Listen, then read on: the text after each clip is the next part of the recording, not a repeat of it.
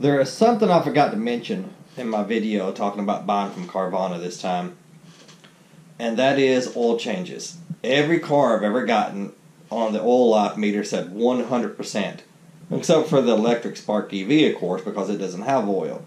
But so evidently they changed the oil of all their cars, or so I thought. The vote said oil life 36%, which means either they didn't change it or they forgot to reset the oil life indicator. I have a feeling it was the second. But still, I'm going to change the oil when it gets close to 0% because I can't trust that they forgot to reset it. You know, and I know some of you are thinking, just look at the dipstick and see how clean the oil looks. You know, I don't trust that enough. And when it gets down to 0%, I'm going to change the oil. That's what I think. And another thing, the Spark EV that you're about to see that I traded for this car, I found it. It's on Carvana's site for sale. $10,400. They gave me $7,900. $7,900 plus $2,500 is $10,400, which I won't say confirms, but gives evidence to the fact of what a Carvana associate told me at one time. Not on this purchase, but on a previous time. I asked him, I said, why is it sometimes on your website you'll see two cars that are almost identical, but the price is sometimes hundreds of dollars difference or $1,000 different? And they said that Carvana always marks their cars up. He may have said usually, but anyway, he said Carvana usually or always marks their cars up a certain dollar amount. He said, I think it's $2,500. You know, if we give them an auction, then we pass the savings on. It's kind of odd that in May of 2018, the Spark EV was $9,500, which is what I paid for it, $9,500. Then January of 2019, let's see, that's 7-8 months later, instead of $9,500, it's $10,400. Evidently, when I bought it, they had acquired it at an auction and got it a lot cheaper. Anyway, just want to throw those two things out. If Carvana had called me on the 6th day of ownership, which they normally do, I was going to hit them up for $80 for an oil change. And I'm almost certain they would have sent me a check for $80. But they never called. Usually they do, but they didn't this time. Anyway, just want to throw that out. Enjoy the video, or I hope you enjoy it. And maybe learn something anyway. Today I'm taking a trip from Paragould, Arkansas to Pocahontas and back. And I'm going to talk about my our fifth purchase from Carvana, this 2015 Chevy Volt. Now, it's only our fourth purchase if you just count me and my wife. My adult son, he also bought a car there. And there's another video I've put out called Buying from Carvana 4 Different Times. And I'll put a link to that in the description of this video so you can look at it if you want. But when they brought the car, it was spotless, which is unusual. Sometimes Carvana, their cars are a little bit dusty when they give them to the customer. But, you know, I haven't done anything to this, and it's just really, really clean. By the way, the Volt, the bucket seats in the back are really cool for the Volt, I think. The reason that is because the battery runs right there underneath that molding, goes behind the seat and goes off into a T. That's why they have bucket seats. And yep, the dash was nice and clean. A lot of cars from Carvana, this is where you'll see a lot of dust and stuff. And I've never understood why the guy doing the final delivery, as part of their policy, I don't understand why they don't have him rub it down with a cloth or something. And he did say that he mentioned something, and somewhere in the sentence was, you know, he said something about them cleaning the car up before they brought it to me. So maybe they are starting to do that. Maybe they have gotten some complaints. And cars from Carvana I've gotten are never nasty. They're never really dirty. They're just not as clean as you normally get at a traditional dealership. Normally you pick a car up at a traditional dealer, it's pretty well spotless. And this car was spotless, but most times that has not been the case. The first time we bought from Carvana, and you'll see all these different purchases if you watch my other video about buying from Carvana 4 different times. The first time we went all the way to Nashville, which is about 250 miles or so we could buy my wife's SUV out of the vending machine. The second time we was going to have it delivered, and they would deliver to Paragould, Arkansas. They have a hub in Memphis, Tennessee, but Paragould was outside their area, but they would deliver 25 miles down the road to Jonesboro. So we met them there. The third time was an electric car, and we were supposed to meet him in Jonesboro again, but the guy called that day and said, hey, the car's not charged, and I'm afraid you won't be able to make it home. You know, and what little battery is left. So he said that even though we were just slightly outside the delivery area, they would bring it to our house, which is great.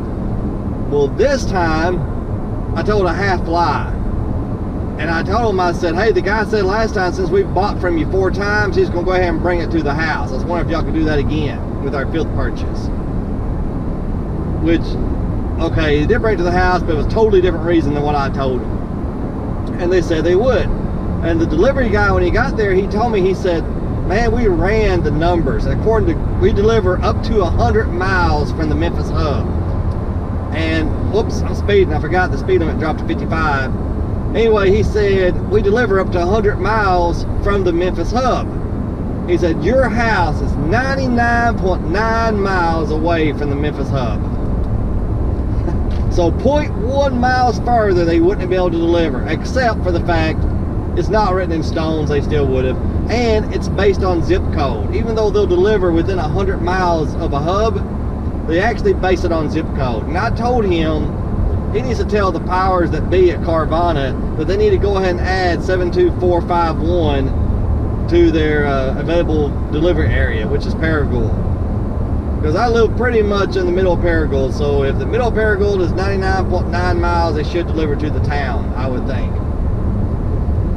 But anyway, how to deliver to your house is just really convenient, really easy. They do all the paperwork there at your desk. I mean, at your kitchen table. And if he showed up and we didn't like the car, we could have sent it back right there. And when they bring it, that's when you can kick the tires, raise the hood, give it the once over, drive it around the block, drive it down the street, whatever you want to do, and you can either keep it or send it back. And if you keep it, you still have 7 days, no questions asked, to send the car back, which is a huge benefit, I think. No other dealership I know of will let you bring a car back within 7 days.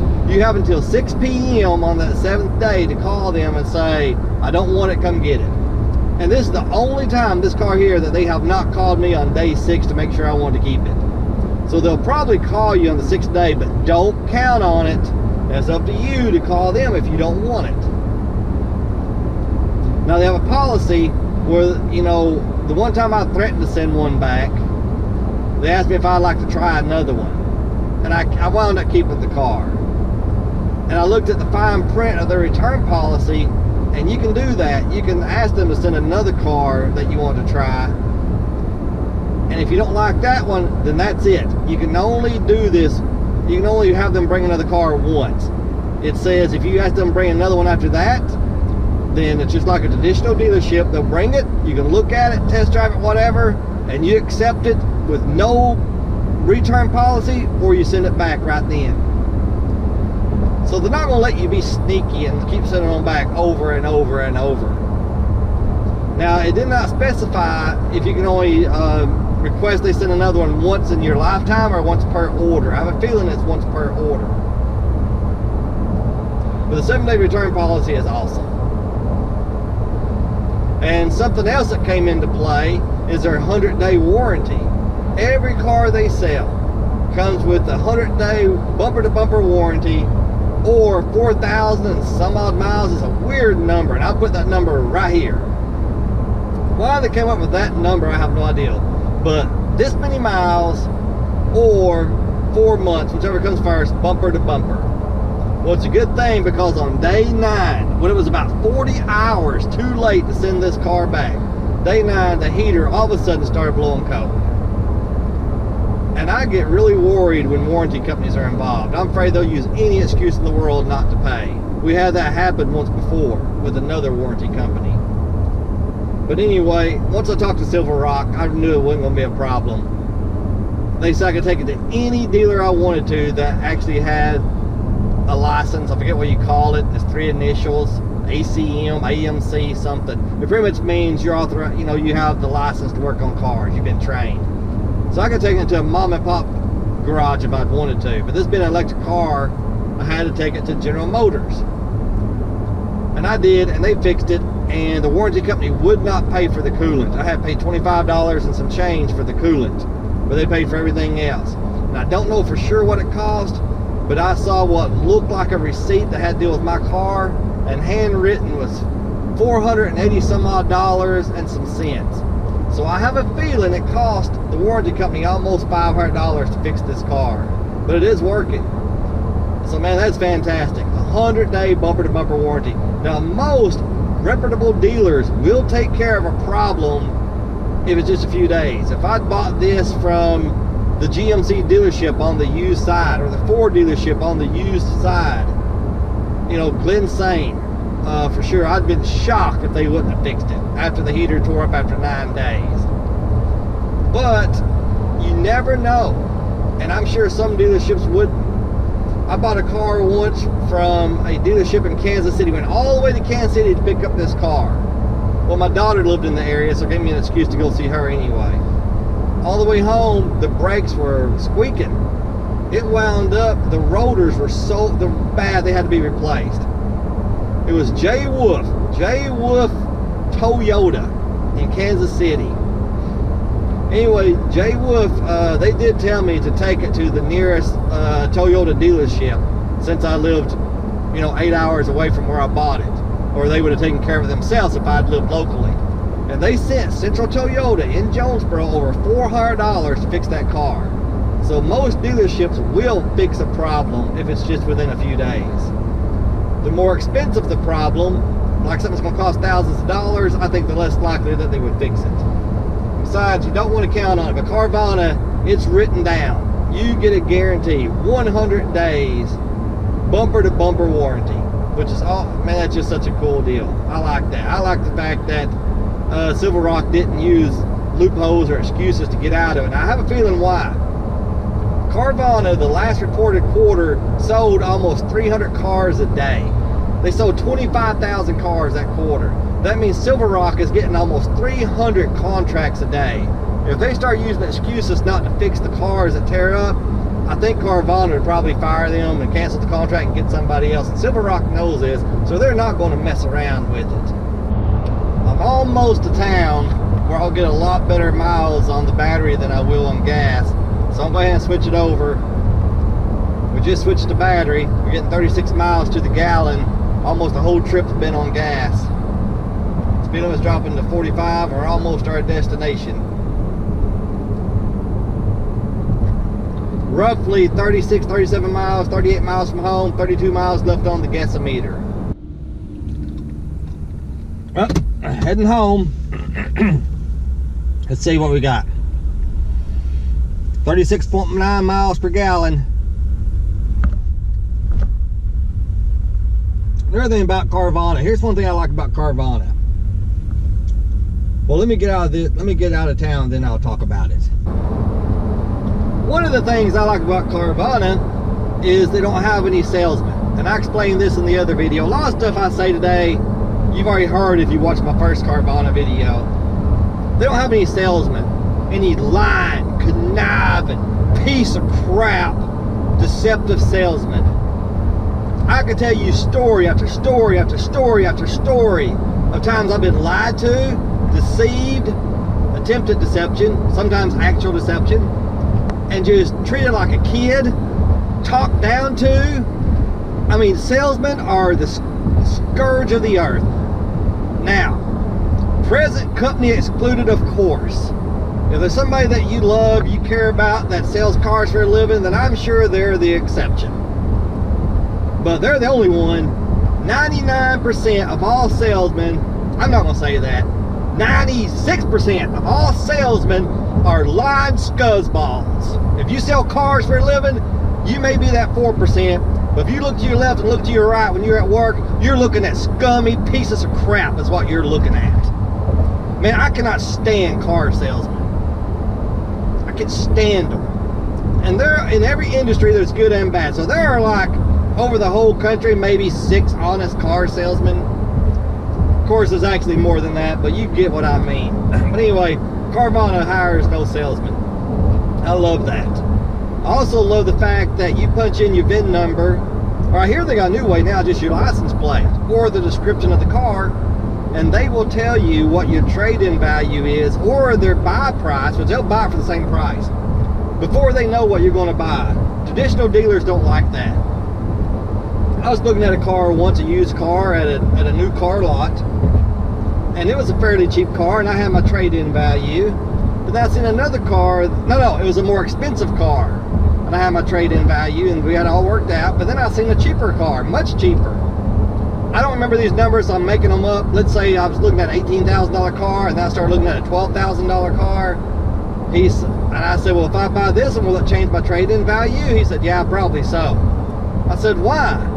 I don't remember what he said. I'm sure it was just complete bullshit, whatever he told me. Carvana, they'll give you the trade-in price before you even know what you're going to buy. And from what I understand, if you buy something cheaper than what they're going to give you for your car, they'll write you a check for the difference. Good luck getting that at a traditional dealership. They want to know what your trade-in value is, so you can take that number and manipulate it, because that's what they are, a bunch of scuzzball manipulators. Sorry, pieces of crap.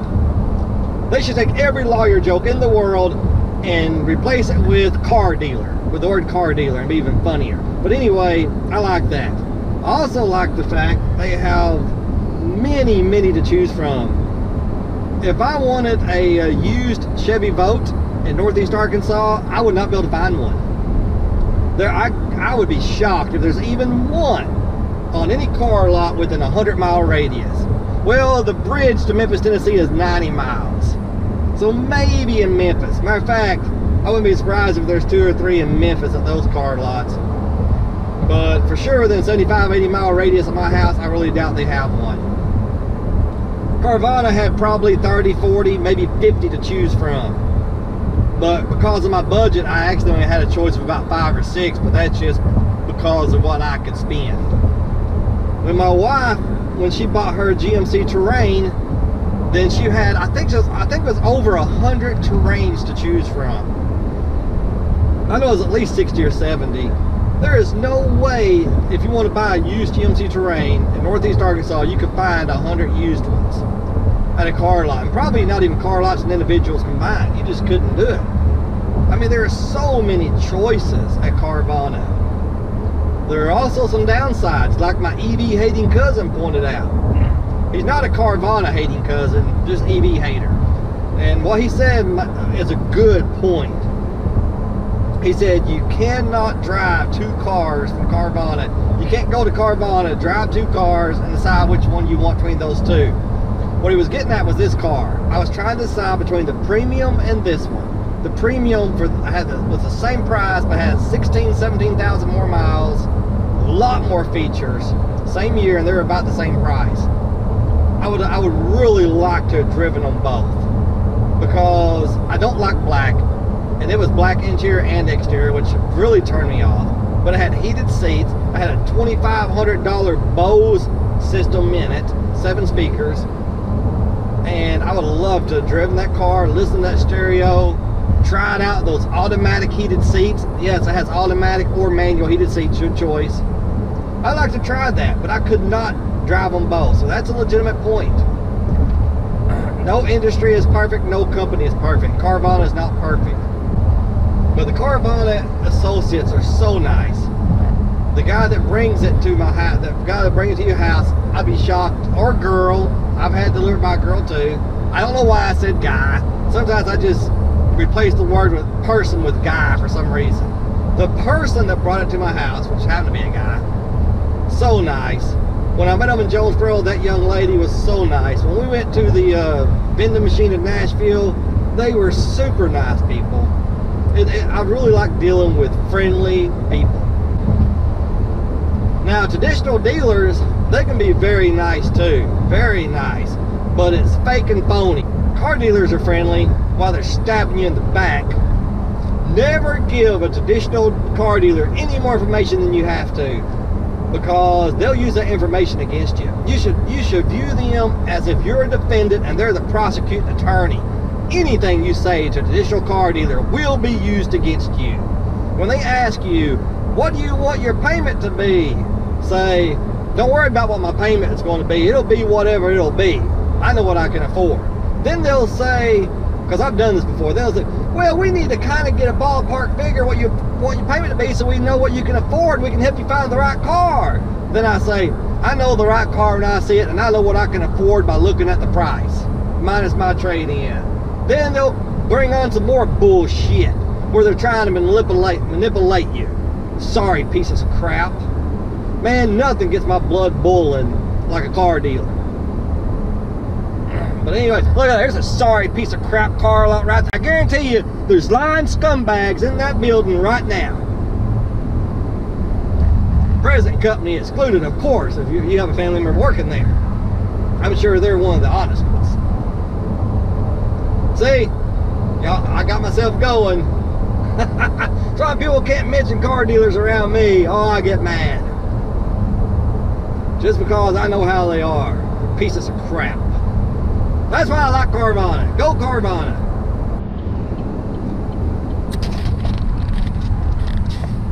On my video, buying from Carvana 4 different times, somebody put in the comment section something, I don't remember exactly what they said, something like, oh yeah, traditional dealers are horrible, but if you put the car in a vending machine, then suddenly you're a good guy. Well, the bottom line is, it's not that I really love Carvana that much. I do, but it's more that I hate traditional dealerships that much.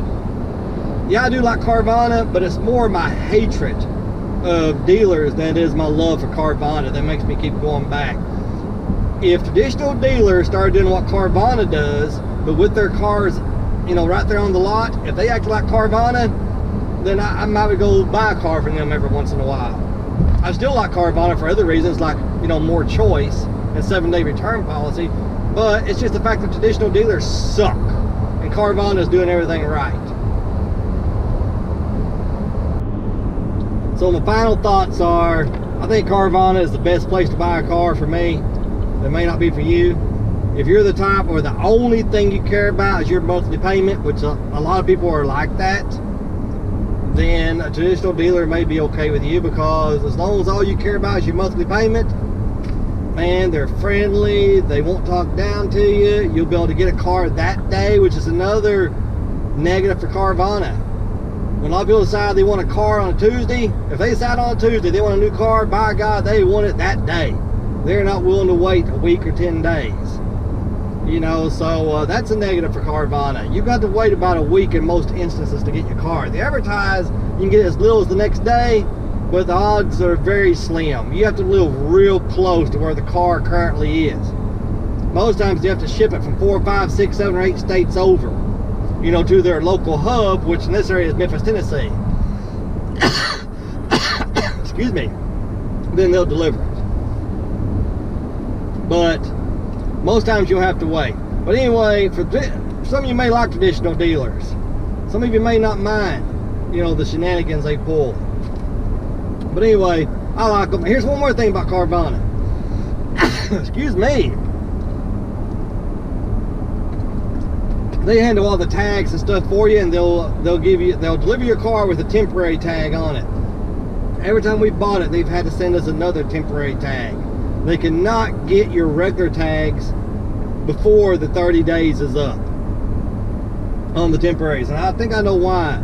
They cannot start the process of getting your tags to you until you've had the car 7 days, because it's possible you could return it.